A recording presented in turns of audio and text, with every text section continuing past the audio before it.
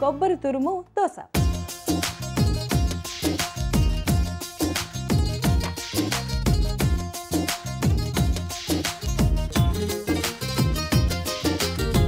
కొబ్బరి తురుము దోసకి కావాల్సిన పదార్థాలు ఏంటో ఒకసారి చూసేద్దాం. కొబ్బరి తురుము, నూనె, ఉప్పు, జీలకర్ర, ఉల్లిపాయ ముక్కలు, చిరుధాన్యాల పిండి, వెన్న, కొత్తిమీర.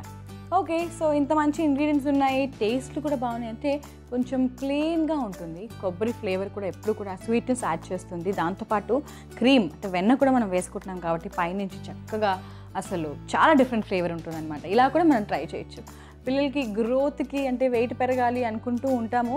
బట్ దాంతోపాటు మనకి అంటే వెయిట్ పెరగడానికి కూడా ఇది చాలా మంచి రెసిపీ యాక్చువల్ చెప్పాలంటే. వెన్న వేస్తూ చక్కగా చేసుకుంటున్నాం కదా. దాంతోపాటు మనకి హెల్తీ ఫ్యాట్స్ ఉంటాయి, ప్రోటీన్స్ ఉంటాయి, అదర్ వైటమిన్స్, మినరల్స్ కూడా ఉన్నాయి కాబట్టి చాలా డిఫరెంట్ టేస్ట్ ఇచ్చే రెసిపీ ఇది. సో ముందుగా అయితే పిండి కలిపేసుకుందాం త్వరగా. సో ముందుగా ఇక్కడ నేను చిరుధాన్యాల పిండి వేసేస్తున్నాను. ఓకే, తర్వాత జీలకర్ర, రెసిపీకి సరిపడినంత ఉప్పు, కొబ్బరి తురుము కొంచెం నేను దీంట్లోనే కలిపేస్తున్నాను. సో కొంచెం ఎక్కువగానే వేసుకుంటున్నాం మనము.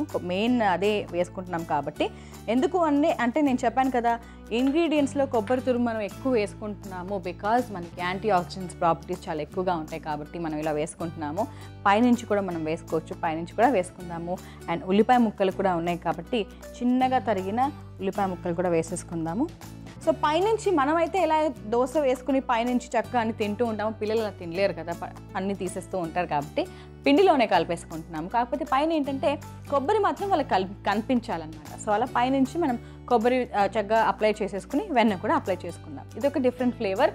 అండ్ ఈ ఫ్యాట్స్ రిచ్ వల్ల కూడా పిల్లలకి మెమరీ గెయిన్ అండ్ బ్రెయిన్ డెవలప్మెంట్కి కూడా బాగా హెల్ప్ అవుతుంది. సో అప్పుడప్పుడు ఇలాంటి రెసిపీస్ కూడా ఫాలో అవ్వాలి. సో కొత్తిమీర కూడా కొంచెంగా దీంట్లోనే వేసేస్తున్నాను. సో కావాల్సిన ఇంగ్రీడియంట్స్ అన్నీ వేసేసుకున్నాం కదా. దీంట్లో కొబ్బరి ఎక్కువగా వేసుకుంటూ మనం చేసుకున్న రెసిపీ ఇది. అండ్ జనరల్గా అయితే కేరళ రెసిపీస్లో కొబ్బరి ఎక్కువగా వేసుకుంటూ ఉంటారు కదా. అలాగే మనకి ఈవెన్ పిల్లలకి హెయిర్ గ్రోత్ కోసం కూడా మనకి యాక్చువల్లీ రెసిపీ బాగా హెల్ప్ అవుతుంది. సో ఈ కాంబినేషన్ అలాంటిది. సో ఇక్కడ నీళ్ళు కూడా వేసేసుకున్నాం. అండ్ ఇప్పుడు ఇలా కలిపేస్తున్నాను. కొంచెం లావుగానే వస్తుంది ఎందుకంటే మనము అట్టులాగా వేసుకోవాలి. చిరుధాన్యాలు కదా, కొంచెం ఎంతైనా సరే మనకి అంత సాఫ్ట్నెస్ రావాలంటే మళ్ళీ బియ్య పిండి అదంతా కలపాలన్నమాట.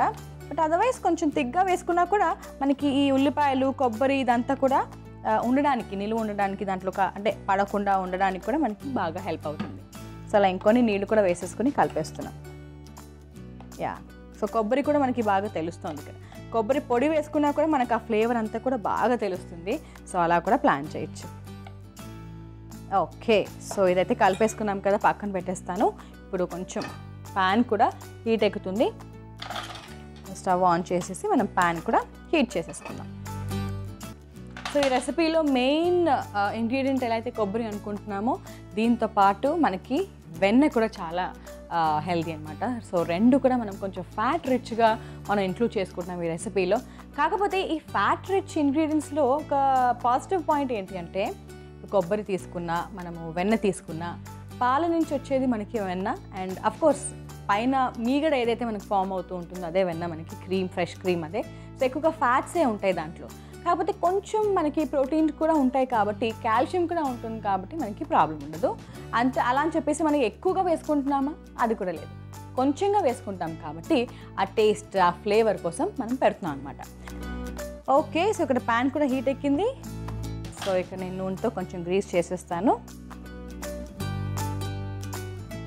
ఓకే, సో ఇప్పుడు అట్టు వేసేసుకుందాం. సో చిన్న చిన్న అట్లు వేసుకోవచ్చు చక్కగా. చిరుధాన్యాలు కాబట్టి కొంచెం జాగ్రత్తగా ఉండాలి ఎంతైనా. ఓకే, అండ్ సో పైనుంచి కొంచెం కొబ్బరి వేసేస్తున్నాను.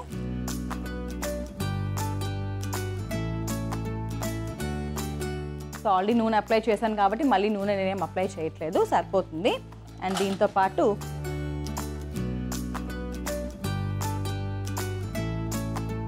పైన కొంచెంగా మనకి డ్రై అయింది కాబట్టి ఇప్పుడు నేను వెన్న కూడా అప్లై చేసేస్తున్నాను. చాలామందికి పాలు, పెరుగు, తర్వాత వెన్న అనేది కూడా బాగా నచ్చుతూ ఉంటుంది అనమాట. సో అలాంటి పిల్లలు ఏంటంటే చక్కగా ఇలా తీసుకోవచ్చు. సో ఇంకా న్యాచురల్గా ఇంట్లోనే చక్కగా ఒకవేళ మనము వెన్న తీసి పెడుతున్నామంటే ఇంకా మంచిది. సో చిరుధాన్యాలు కాబట్టి ఇక్కడ నేను సపరేట్గా ఇంకొక వైపు కూడా నేను తిప్పట్లేదు, జస్ట్ ఆ స్టీమ్లోనే చక్కగా కుక్ చేస్తున్నాను అనమాట. అండ్ కొంచెం కొత్తిమీర కూడా వేసుకున్నాం. సో జీలకర్ర ఇవన్నీ వేసుకున్నాం కాబట్టి చక్కటి టేస్ట్ అండ్ కలర్ కాంబినేషన్ కూడా చాలా బాగుంటుంది. పిల్లలకి ఆ వెన్న టేస్ట్ కూడా బాగా నచ్చుతుంది. కాబట్టి ఇలా రెగ్యులర్ దోశ రెసిపీస్లో వాటిల్లో కూడా మనం ఇలా డిఫరెంట్గా ప్లాన్ చేసి కూడా పెట్టేయచ్చు అనమాట. సో దాంతోపాటు మనకి పిల్లలకి ఏదైతే మార్నింగ్ టైంలో క్యాలరీస్ కావాలో అది బాగా అందుతుంది, చక్కగా పిల్లలు తింటారు కూడా. ఇలా ఒకటి తిన్నా కూడా వాళ్ళకి ఎనర్జీ వచ్చేస్తుంది అనమాట. సో అంత మంచి రెసిపీ మనకి ఇది. సో ఫ్యాట్స్ అంటే ఎప్పుడు కూడా నూనెలు అవన్నీ డీప్ ఫ్రైస్ వేసేసి ఇవ్వడం కాదు, కొంచెం ఇలా మనము రెస్ట్రిక్టెడ్ అమౌంట్లో కొంచెం ఇలా చేసి పెట్టినా కూడా ఇంకా బాగుంటుంది. సో జస్ట్ ఒక 2 minutes మనకి ఇలా కుక్ అవుతే సరిపోతుంది. సో చాలా క్విక్గా కూడా అయిపోతుంది దోశ. అండ్ ఇంకోవైపు నేను కాల్చట్లేదు, ఎందుకంటే పైన అంతా మనం వెన్న రాసుకున్నాం కాబట్టి జస్ట్ ఆవిరితోనే మనకి చక్క దోశ అంతా కూడా పర్ఫెక్ట్గా అయిపోయింది. సో ఇంకో దోశ కూడా వేసేస్తాను తీసేసి. Very nice. ఓకే, సో ఇంకొక దోశ కూడా వేసేసుకున్నాం.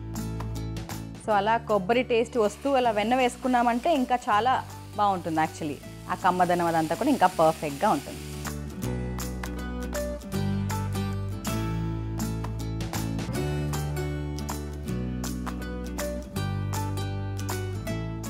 ఓకే, సో కొబ్బరి కొంచెం ఏదైతే తురుముకున్నామో అది వేసేసుకుందాం.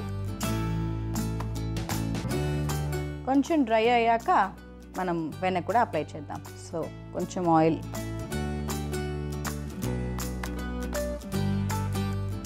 ఓకే.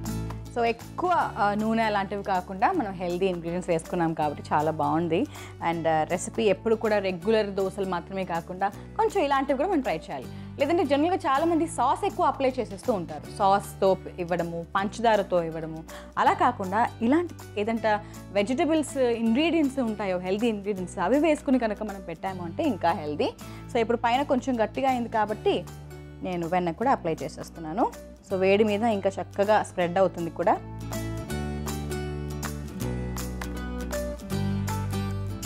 కొంచెం కొత్తిమీర కూడా వేసుకుందాం.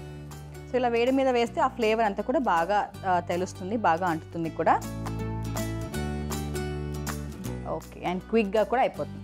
సో జస్ట్ అప్పటికప్పుడు కలుపుకొని జస్ట్ కావాలంటే ఒక స్పూన్ పెరుగు వేసినా కూడా మనకి సరిపోతుంది. సో ఆ పెరుగు వేస్తే ఇంకొంచెం అలా సాఫ్ట్నెస్ అరగడానికి కూడా జీలకర్ర వేసుకున్నాం కాబట్టి ఇంకా బాగుంటుంది. ఓకే, సో రెడీ అయిపోయింది. ఇది కూడా నేను ప్లేట్లో తీసేసుకున్నాను.